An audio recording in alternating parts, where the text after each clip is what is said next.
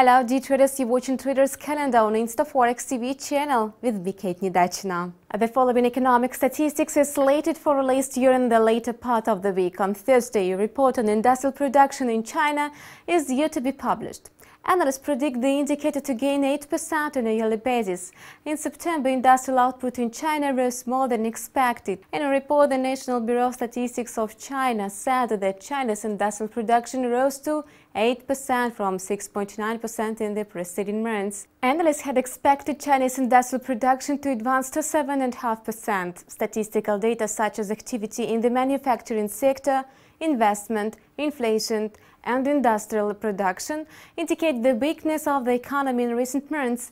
To prevent a slowdown, one of the last measures of Public Bank of China was liquidity injections of 500 billion yuan into the 5 largest public banks. On Thursday evening, the US will update the statistics on initial jobless claims filed last week. An increase of 282,000 is expected by markets.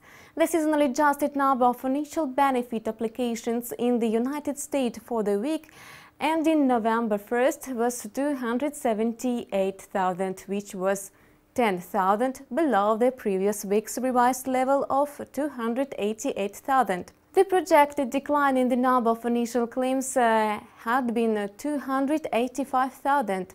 Experts note that the continuing positive trend on the US labor market has a direct impact on the timing of interest rate hiking that boosts the US dollar exchange rate. On Friday, Germany will print a report on economic growth.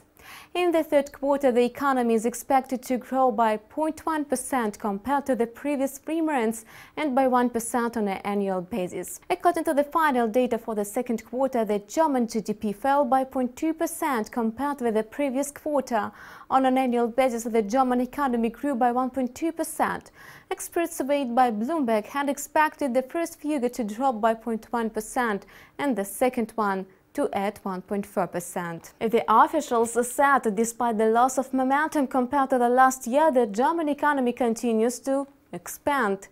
The Ministry of Finance links the GDP contraction to the Ukrainian crisis, sanctions against the Russian Federation, as well as weak investment and slower growth of trading.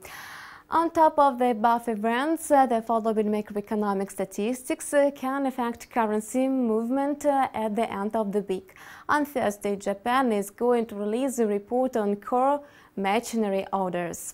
In Australia, RBA Assistant Governor Christopher Kent will deliver a speech. Germany will publish the final data on inflation, and the ECB will release a monthly bulletin. On Friday, the Eurozone members will print reports on economic growth.